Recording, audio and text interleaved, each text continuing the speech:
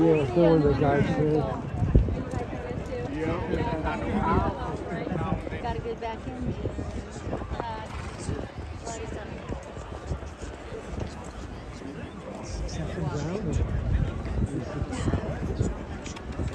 Love a chestnut.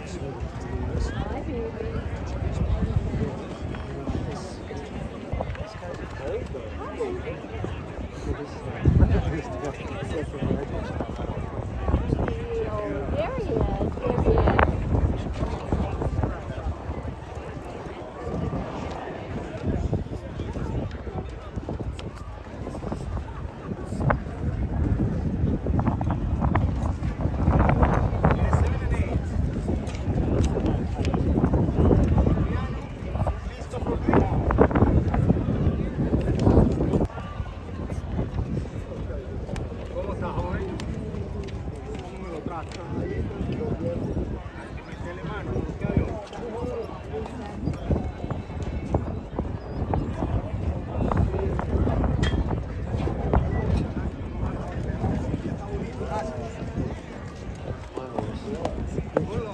There he is. There he is.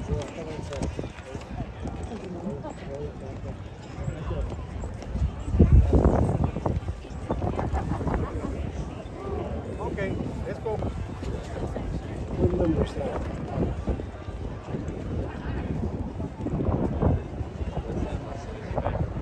That's the one I like.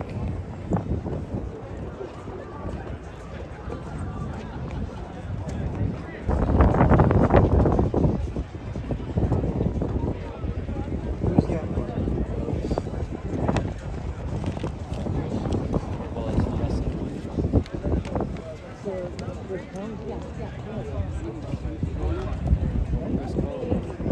I thought that was him.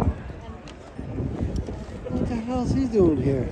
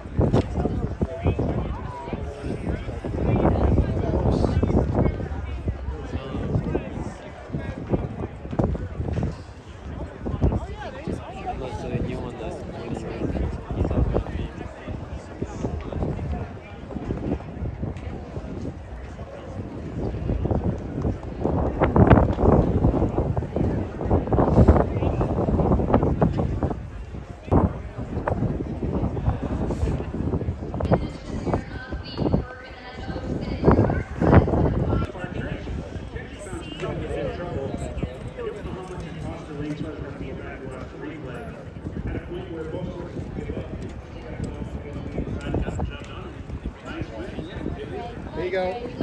She's the great.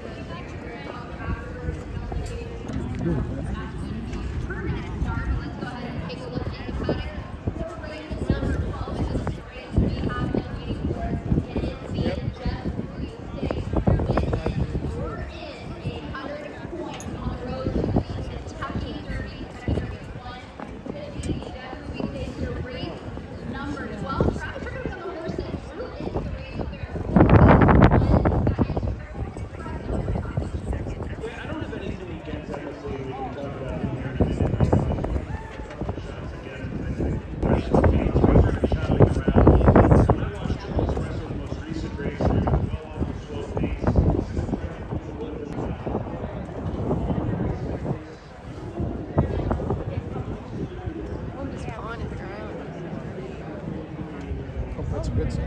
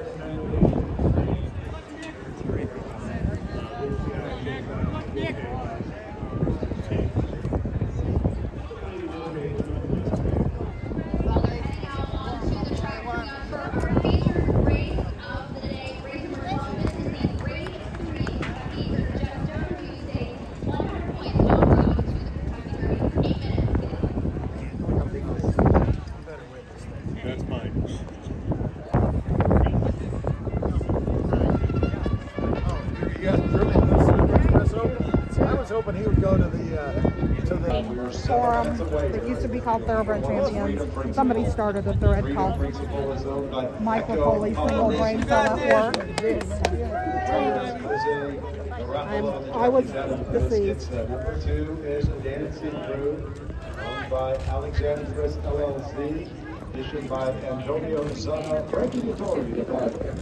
Number 3 is Jeremy Ramslitt's Lucky Jeremy. Billy Morey is his trainer and jockey. Colorado Noted, owned by Rivoli Stable. Todd Fletcher, the trainer. The jockey is Scratch 5 on the 6th Northern Play, owned by Jack Oxley, Harold Lerner LLC, AWC Stables. Noted a good looking horse. He's a Cairo Prince, I think.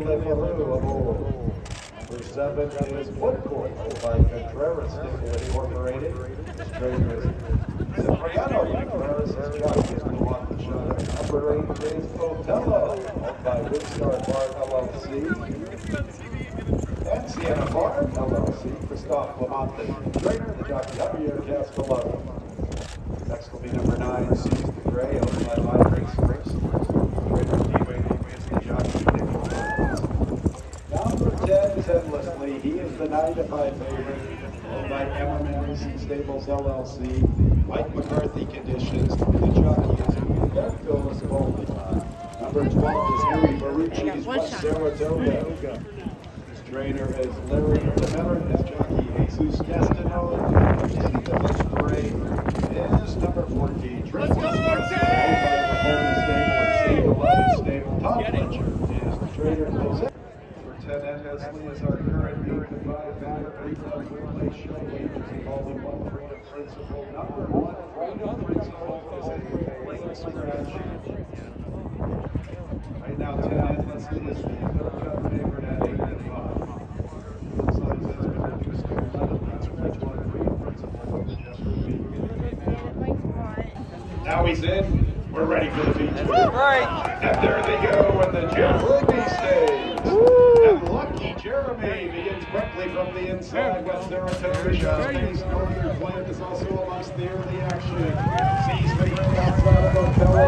No, much closer than anticipated. He's only 3 lengths off the lead. There's the favorite Endlessly. 6 or 7 off the pace heading into the first turn. From the inside is Woodcourt. Towards the tail of the field races Triple Espresso. And long shot Dancing Groove is the last of all, and it's Lucky Jeremy making the pace. A length to Northern Flame in a good spot from the outside. Noted is into the race early. Look at Noted, only 2 lengths from the front. Sees the Gray in West Saratoga from the far outside. Otello is 3 lengths off the lead. Boy, they are very bunched up. Endlessly has a little more than 4.5 to 5. He's about a deck in front of Woodcourt. Then we're going to Triple Espresso, 6 lengths from the front. Dancing Groove is towards the tail of the field, a very compact group. 23 and 1/5, 48 and 2/5. Up the back stretch in the Jeff Ruby. Lucky Jeremy hounded by Northern Flame. West Saratoga with his flying journey. Noted continues to stay ground lost for another run.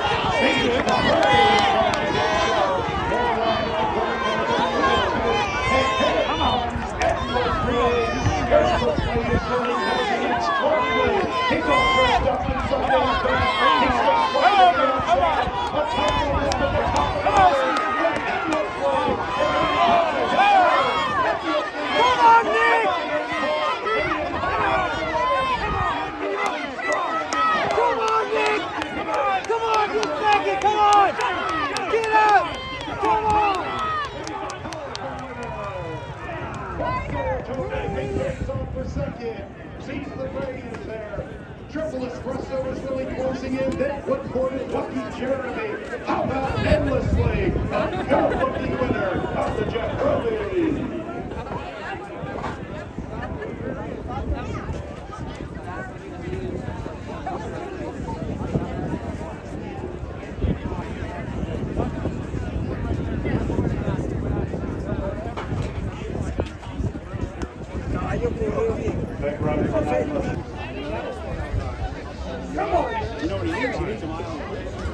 Yes, sir.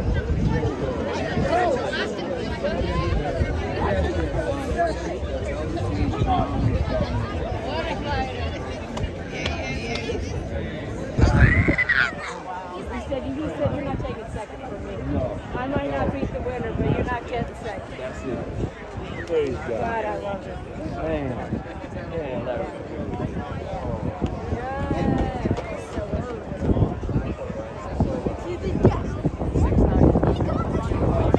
go into the dirt. As you're a reminder, number 1 was a late scratch. 10 Endlessly was sent off as the post-start favorite at 7. Once again, one. So like they like not even trying to be funny or uneducated, but they are still higher right now, honestly. Yeah.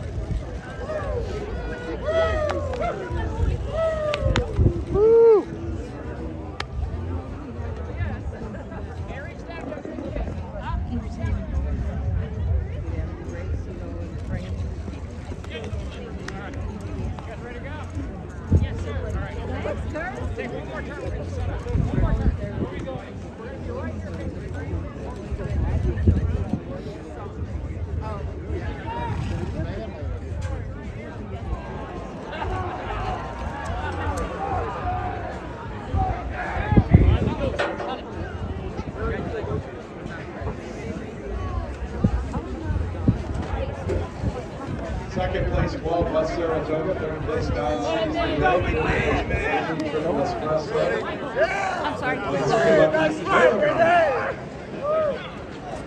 And the winner's circle is number 10, Endlessly. Kelly style, baby. That's how you 5 do in it. his career. Here's another one for Oscar Performance on Jeff today. Endlessly, a 3-year-old bake, owned by Oscar Performance. All right, guys, here we Go! That's how you do it. By Emerald Racing Stables LLC. Beautiful thing. And trainer Michael McCarthy, winning jockey Roberto Frascoli. Awesome. Yeah. Congratulations. I think so.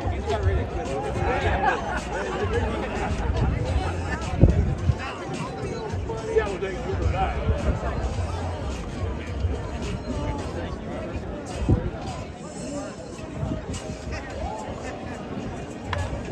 All right, we have a trophy presentation. Congratulations. Thank you.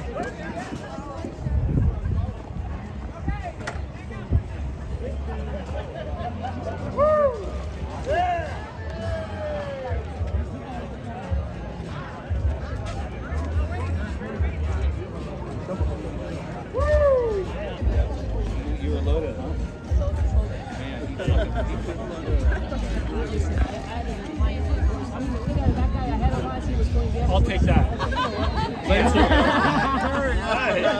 Give me one more, Umberto. Garrett. Umberto, right here. Thank you. Thank you.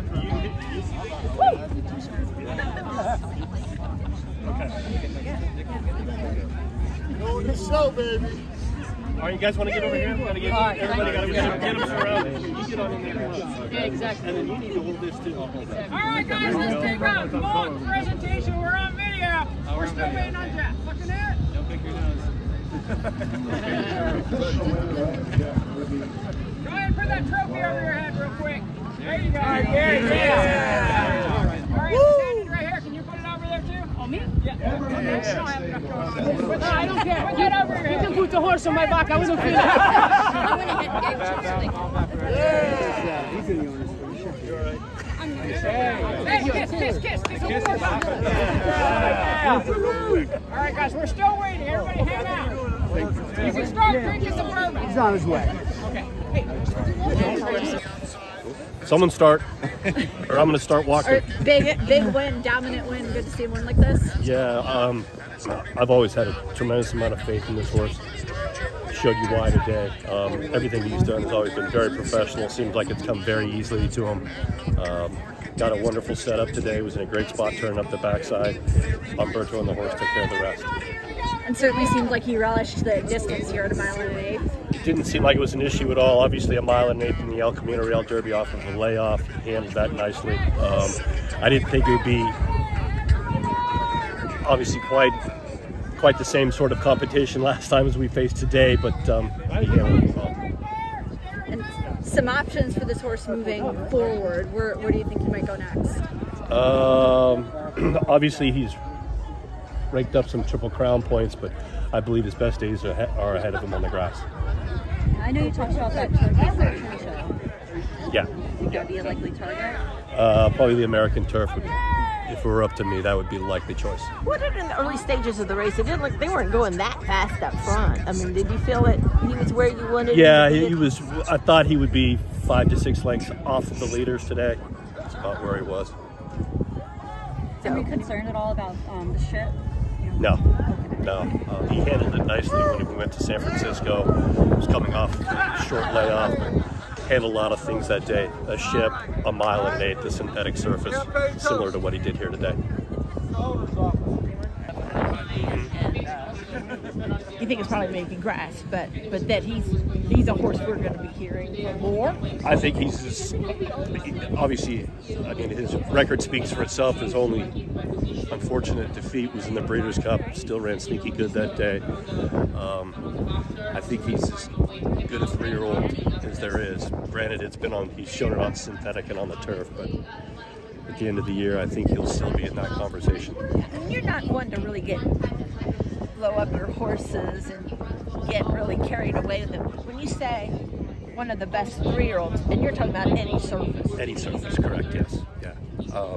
I think he's shown it here in the last couple of starts. Obviously showed this summer how good he was. Obviously winning in California in dominant fashion. It seems like he's done it here in the Midwest in dominant fashion. And it would not, like we were talking about the other day, you have no problem saying no to the race that most people find the hardest race to ever say no to. I thought his works, I've seen his works on the dirt, and I think they're decent, satisfactory, but Derby's a whole different sort of an animal, you know. I shouldn't say it's a whole different sort of beast, you know. We'll enjoy this for right now, but like I said, I would prefer to keep him on the grass. Will you keep it in the back of your mind, depending on how he works at Churchill? I'll keep it in the back of my mind. Awesome. Thanks. Thank you. Guys, thanks. Michael. Now, can you comment about the race? I mean, obviously this horse was very well intended. He's he never been that good. He was a very good condition. You know, when I saw the video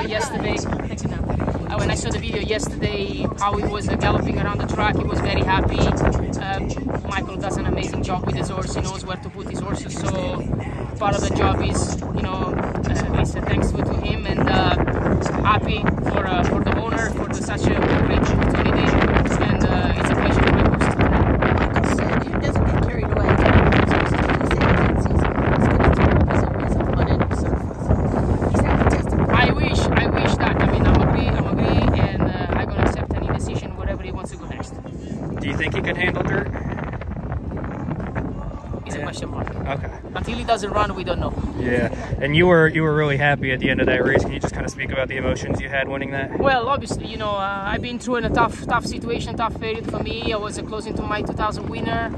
I'm glad I accomplished today such an important day like this one, and you know, I would say thank you to my family, all the people around me, my agent, and all the people supporting me really high.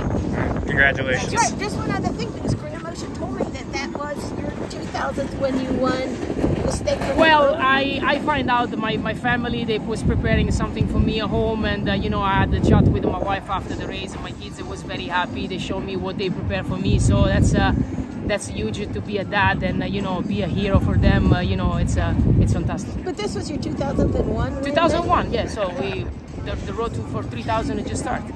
Yeah, there we go. Thank you. Congratulations. Thank you.